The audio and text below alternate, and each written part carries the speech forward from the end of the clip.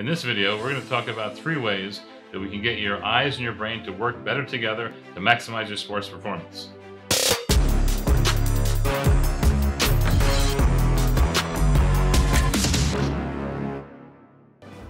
Hi, I'm Dr. Daniel Laby. I'm an ophthalmologist and a sports vision specialist with 30 years experience working with elite, professional, and Olympic level athletes. I've had thousands of athletes I've taken care of, and I'd like to bring what I've learned from them to you so you can perform at your best as well. Today we're going to speak about 3 different things. First, we're going to talk about the quiet eye, then we're going to talk about visualization or imagery, and lastly, we're going to talk about overloading your visual system for maximum performance. We'll go through each of these with an explanation of what that means and how you can use that to improve your sports. First, let's start with the quiet eye. What is the quiet eye? Well, the quiet eye is a period of time from just before, during, and more importantly, just after you perform the critical task in your sport.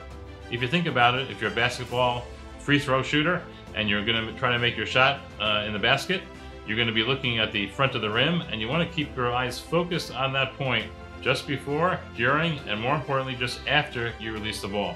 Remember, the quiet eye isn't talking about music, it's talking about movement. And we want to minimize the movement of your eye during this critical period in your sports performance. For example, if you're a golf putter, when you're making a shot with the putter and hitting the ball, you want to make sure that you're looking at the point of contact just before, during, and again, just after contact with that ball. Why is that important? Well, we know that it takes about 1/3 of a second for your brain to plan moving the eyes. And that means that if you move the eyes the moment you make contact or you release the ball, you'll have been thinking about that for a period of time prior to the actual act. Well, you can imagine that if you're thinking about a couple things, you're distracted and you're not giving your maximal concentration to the task at hand. And that's when not having a good quiet eye can affect your sports performance. So what I suggest is that everybody be trained, and you can easily train yourself in doing this, and we'll have a video about some of that shortly. You can train your quiet eye so that you're able to perform that non-movement of the eye until maybe a half a second after the sport act is finished.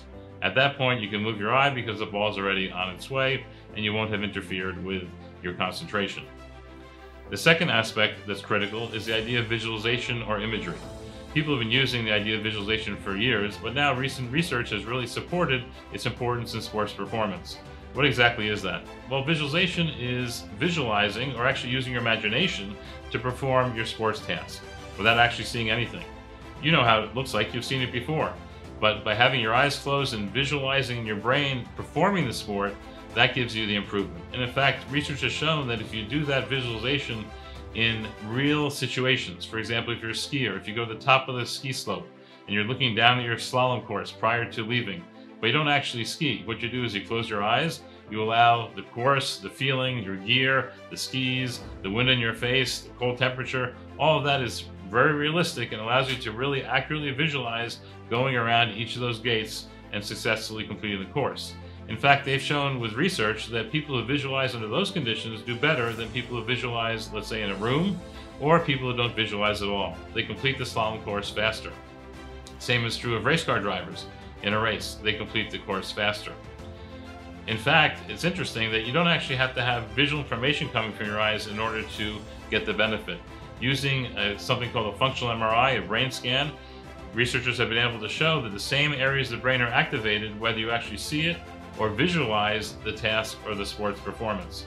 In other words, without the actual seeing, you still get all the brain processes of analyzing that visual information, making a proper decision, making a proper motor action based on what you see, or in this case, imagined as opposed to actually seeing. Visualization can be a very important tool that athletes can use to improve and optimize their sports performance. The third area is the idea of overload. Overload has been used in physical training for decades, and we now have been able to use it in sports training as well, sports vision training as well. Overload talks about putting yourself in a position to perform your sport under much more difficult conditions than normal. For example, you can use a pair of glasses that has blocking lenses that turn on and turn off intermittently that take away some of your vision. Imagine if you're returning a serve, or if you're trying to hit a baseball, or if you're a footballer trying to shoot a goal, or even if you're the goalie trying to block that shot. Having pieces of your vision removed by these lenses that turn on and off make the task that much more difficult. If you can become good under those conditions, imagine how much easier it would be when you actually see everything without any interruption. That's the idea of overload. And by using overload, you can also improve your game. So in summary, we're talking about the quiet eye, we're talking about visualization or imagery, and we're talking about overload. All three, if used properly, can really help tune up your game and make it much more easy for you to succeed.